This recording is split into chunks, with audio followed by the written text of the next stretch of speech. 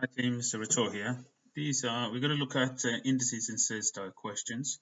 I've kind of copied some of these questions so they don't look, might be difficult to read them, so I'm going to rewrite it next to it. So basically this is saying it's 3x to the power 9 add 3/8 x to the power 9.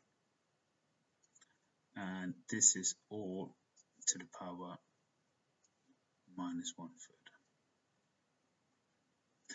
Okay, let's just first of all, so these are x to the power 9, this is x to the power 9, so we can add these up together. Before we do add it, we need to change this 3 to a fraction which has a denominator of 8. So 8, 16, 24, 3 is the same as 24 over 8. Okay, so we'll just bear that in mind. 3 is the same as, because 24 shared by 8 is 3, so let's change that first of all. So we got 24 over 8 x to the power 9 add 3/8 x to the power 9, and all that is to the power minus 1/3. We'll deal with this power afterwards once we've got all this put together. And the first thing to do here is add all the 24/8 add 3/8, and because we can add them together as the x to the power 9 is the same, this will be the same as 3 plus 24 is 27. So we've got 27 over 8, and what I'm going to do is I'm going to put x to the power, because this goes on top, x to the power 9 there. Okay, so that is the power minus 1/3.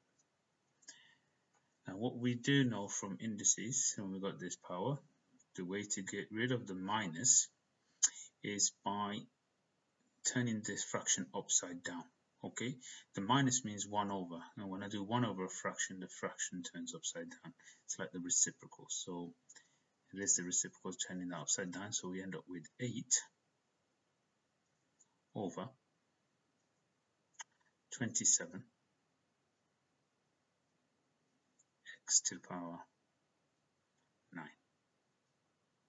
Okay, now what I could actually do is, rather than putting x to the power 9 underneath, I could leave, I'm going to delete that, so it makes a bit more sense when I do this. So I'm going to put that x over, yeah, in fact what I'm going to do is I'm going to split it up now, so let's just delete this to make a bit more sense out of it. What I can do is I can call 27 over 8. Let's split this up now, so this is to the power minus 1/3, and it's times in by x to the power 9 to the power minus 1/3. So I've literally just split this up, the fraction and the algebra, x term, and I've put them both to the power minus 1/3. Now what we should know, or what you should know in fractions, when this is a minus and the indices is minus, what you can do is turn the fraction upside down, okay, to make that positive, because it's 1 over. So that becomes 8 over 27. And now this is to the positive 1/3. So literally we got rid of the minus by switching this upside down, making the reciprocal of it. Put a dot there. Dot in algebra means times, and this will be x. Now what we can do here is, when you got 9 and you got minus 1/3 and you're going to bracket, we just multiply those. So I'm just going to put 9 times minus 1/3 here. Now as I go about simplifying this, 1/3, anything to the power, just put it here, 1/3, you should know this, is the same as x cube root. that means what I'm going to do here, I'm going to cube root the 8, and I can cube root the 27. So that then goes like that when cube root the 8 and cube root the 20, and that's going to be multiplied by, now x to the power 9, so 9 times minus 1/3 is going to be x. 1/3 of 9 is 3 with a negative, so that's going to be minus 3. Okay, so what I'm going to end up here, to simplify this, cube root of 8 is 2 over cube root of 27 is 3, and that's going to be x to the minus 3, x to the power minus 3. If you want to rewrite this, you can rewrite this and put it as 2 all over 3x cubed. 6 and 2 3, whichever of those you want. Okay, let's just go and have a look at the next question. Again, if you can't see this, this is x. So this next question, we got square root. We got 3 to the power 2a plus b, and we want it in this form, and it wants to know the values of a and b. Okay, so we know that is express a and b, express a in terms of b. Now before we start, what I'm going to do is I'm going to get rid of the square root. So first thing first, I'm going to square both sides. So that means that's going to end up being 3 2a plus b is going to equal 27 to the power a over 3 to the power b, and all this is going to be squared. Okay, so remember, when I'm squaring this, I can also split this up and square the top number. That'd be 27 to the power a, so that's going to be squared, and 3 to the power b, that's going to be squared. Okay, I can further simplify this, because what you do is when you're squaring this, these powers, they multiply, so that becomes 27 to the power 2a, and at the bottom I get 3 to the power 2b. Okay, now I want to express a in terms of b, so what I'm going to do is I'm going to multiply, let's just change that. So since this is equal to that, I'm going to multiply this denominator at the top. So that gives me 3 2a plus b times 3 2b, 3 to the power 2b. If you want, you can put brackets around it. There's no need at the moment. We're just times in those. The base is the same, and that's going to equal 27 to the power 2a. So what you should also start noticing is all these two are in the base of 3, and 27 at the moment it's not in the base of 3, but if we want 27 to become the base of 3, you should recognize that if I got 3 cubed, 3 times 3 is 9, times 3 is 27. Okay, so bear that in mind. So we can replace 27 with 3 cubed, and if we do that, we'll end up with 3 cubed. So 3 cubed is 27, and that's going to be the power of 2a. Once we got that, we can just literally times these powers, which I'm going to do in a second. So before we do that, let's go back to here. So this is the thinking behind what I'm going to do next. Okay, so first of all, the base is the same. Then we add the powers. So you end up with 3, 2a plus b, and because we're times in, we can add this power to b. And we can do this because the base is the same. Okay, so we can just add all the powers. Indices rules. And what I mentioned earlier here, I'm going to replace the 27 with 3 cubed. That's the same as 27, which then is going to be multiplied by 2a, the answer. So what we should do straight away is simplify the powers. So what we got is 3. We have 2a plus b plus 2b is 3b. And that's going to equal, now the base stays the same, the powers are multiplied, that becomes 6a. Now, if the base is the same and this is equal, the powers must be the same. Okay, so this implies that the powers are the same. So that implies that 2a plus 3b is going to equal 6a.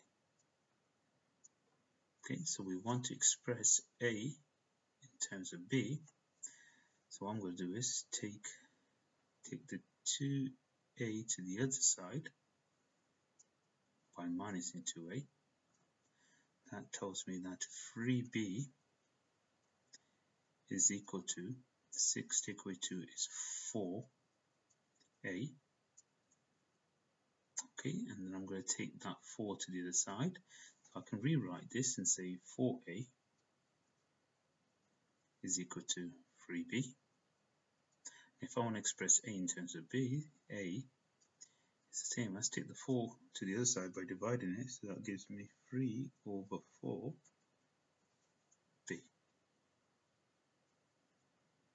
That is my final answer, a in terms of b.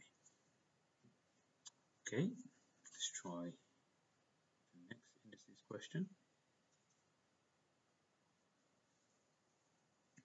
Okay, again, looks a bit difficult to see, but I'm going to write this out again.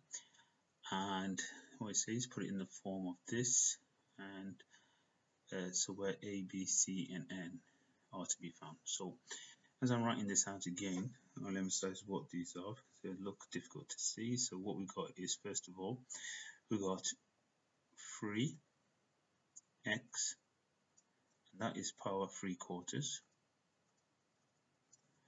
minus x to the power minus 3/4.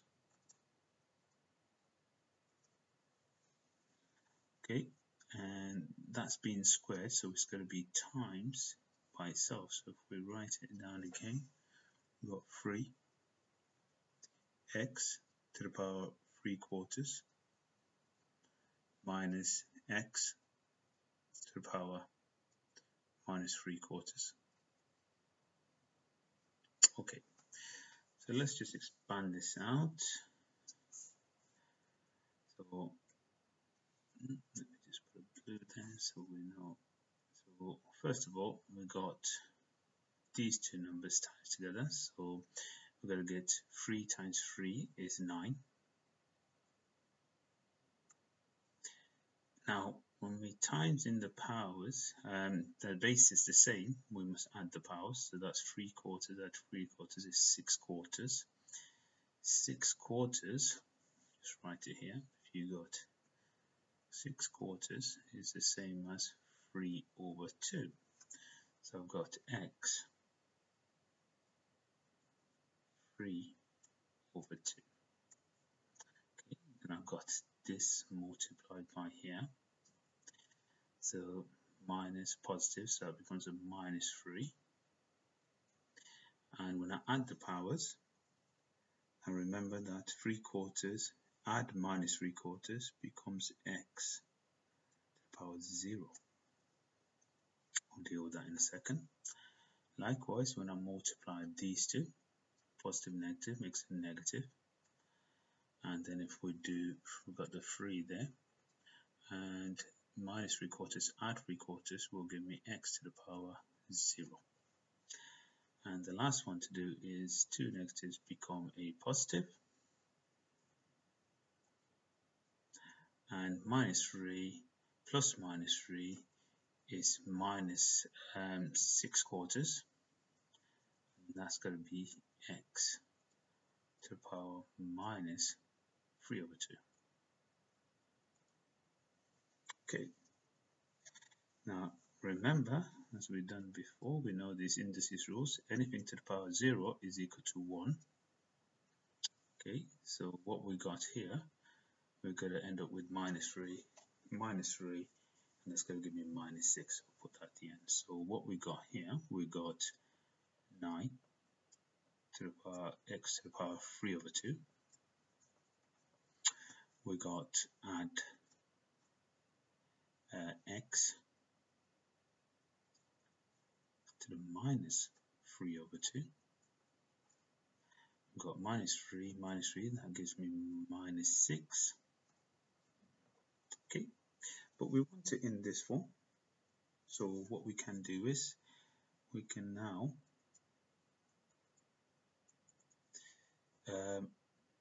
put that in a positive form. So we've got 9. This is x to the power 3/2. Now when this is a minus, what we can do is, when this is a minus, we mean that we can make this power positive by making it put it over 1. So it means it's the reciprocal. So the power x becomes 3/2. So this minus 3/2 becomes positive 3/2 when it's 1 over, and that's the minus 6. Okay, so straight away you can see from here, this shows clearly that a is equal to 9, b is equal to a positive 1, c is equal to minus 6, and n is equal to 3/2. Okay, 3/2. That's how straightforward it is when you just have a look. If you've got time, be careful. Step by step.